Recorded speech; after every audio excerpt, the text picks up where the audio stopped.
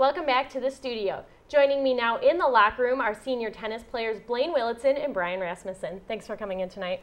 You're welcome. So far on the season, 9-5 overall. What are your thoughts?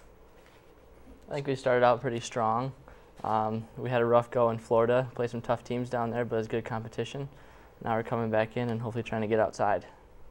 Yeah, I think we had a tough start down in Florida, but it's going to prepare us well for later on. What were the goals coming into this season?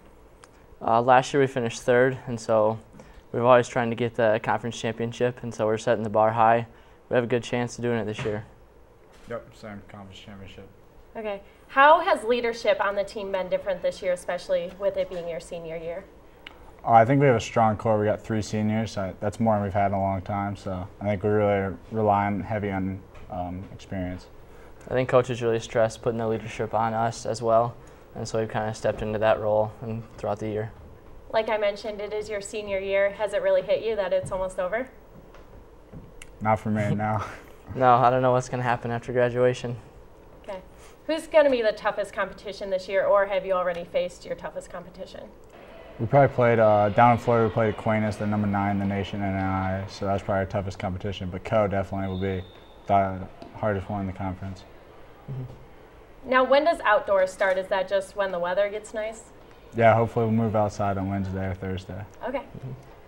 Who has really stepped up on the team this year? Do you think some of the younger guys or even upperclassmen?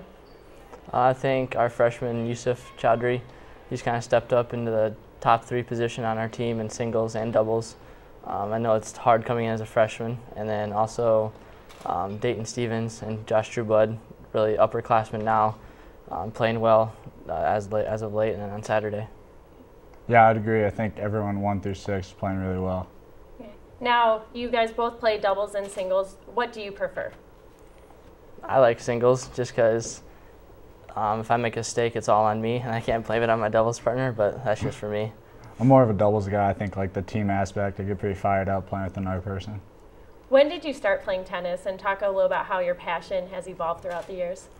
Well, I started in about middle school and then played with some other guys in high school.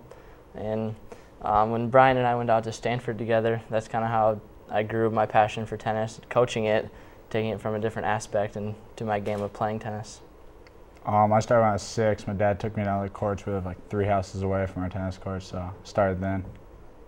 Okay. Senior year, what are you trying to leave behind for the younger guys? I'd just say just show your passion for the game and work hard. I think a winning mentality is definitely huge. We're definitely expecting conference championships from here on out. Okay. And what's to come for the rest of the season? What do you think? What are your predictions? Oh, we have our tough conference coming up. We have the rest of the IAC that we play, and so hopefully we can get some good wins and get a good seed in the IAC tournament. Same. Okay. Unfortunately, that's all the time we have, but thank you so much for coming in tonight.